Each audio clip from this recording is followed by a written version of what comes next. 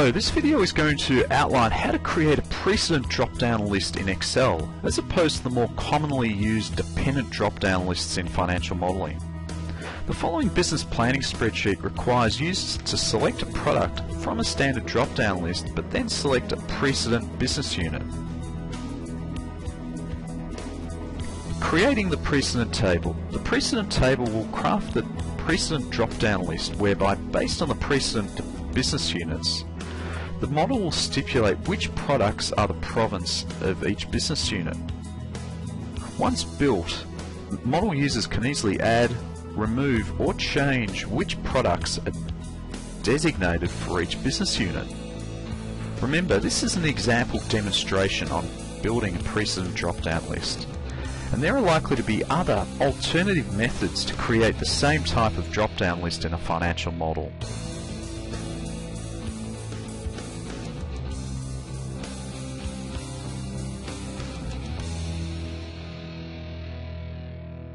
Creating the precedent vlookup lists by product. The vlookup lists will indirectly form the foundations of the precedent drop-down lists. In the first product, AA_1, the max count if less count blank function will rank the business units that appear in the below list of products under each business unit in ascending order.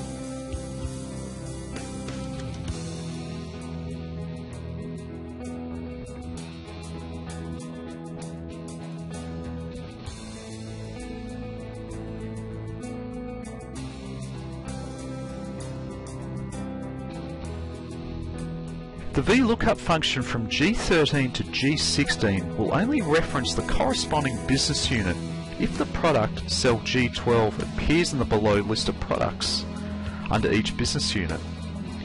The mechanics of the number rankings in F13 to F16 becomes clear once the vlookup functions by business unit are filled down the table.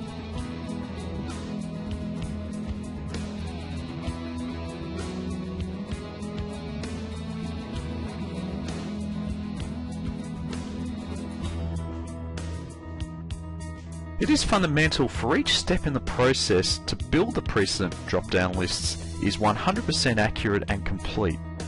Otherwise, the lists will not work.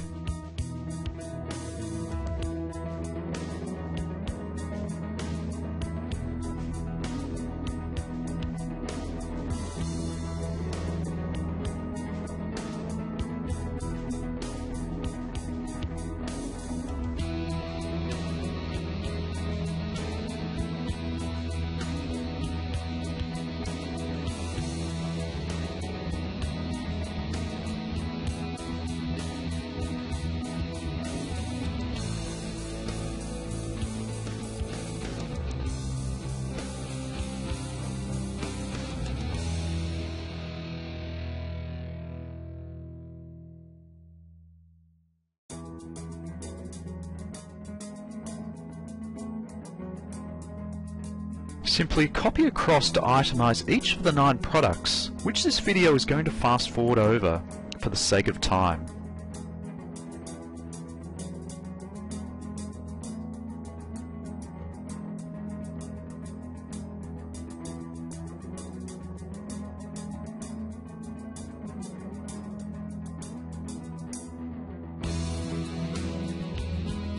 Building the precedent drop-down lists by product.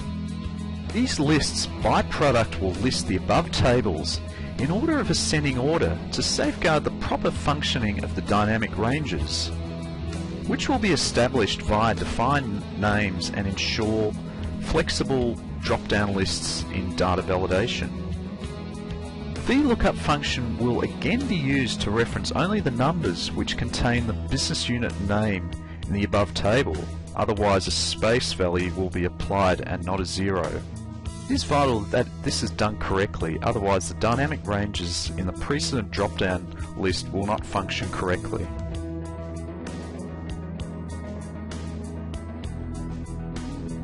Repeat these steps for each of the other products.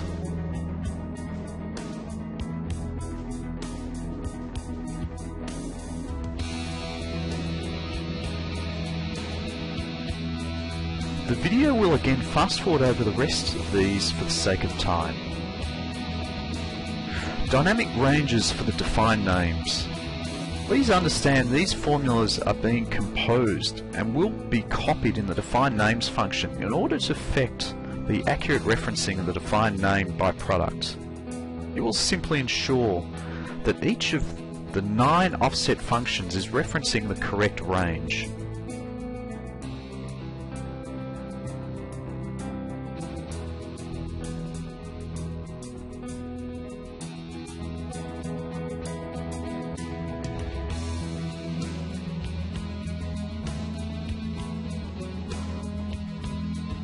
To save time, we will fast forward over the other offset functions.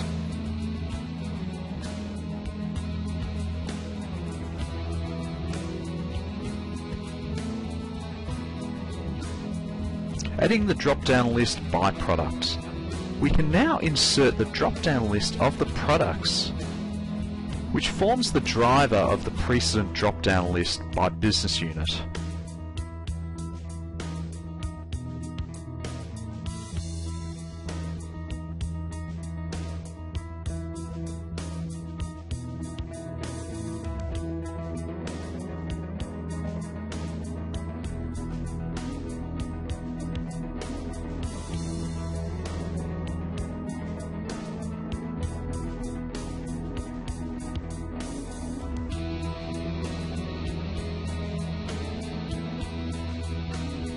Don't forget to type the match function in cell O28, because this will drive the resulting formula for the precedent drop-down list via data validation in cell L28.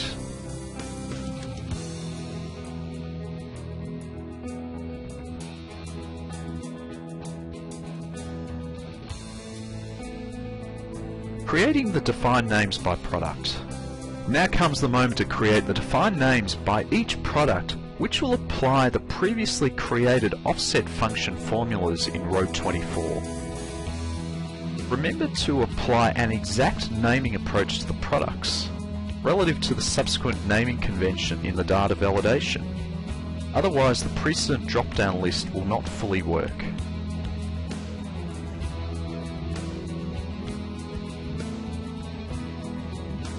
For the sake of time, this video will fast forward over the other defined names by product. Installing the precedent drop-down list.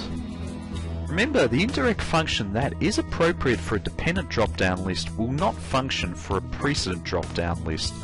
Thus, the choose function is adopted instead.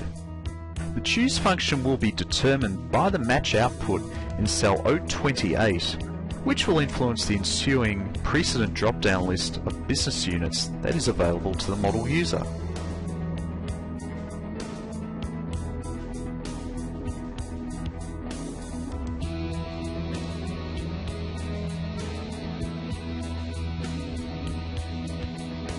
As we can see, once we change the output of the product drop-down list, it will alter the resultant precedent drop-down list of business units presented to the model user in a financial model.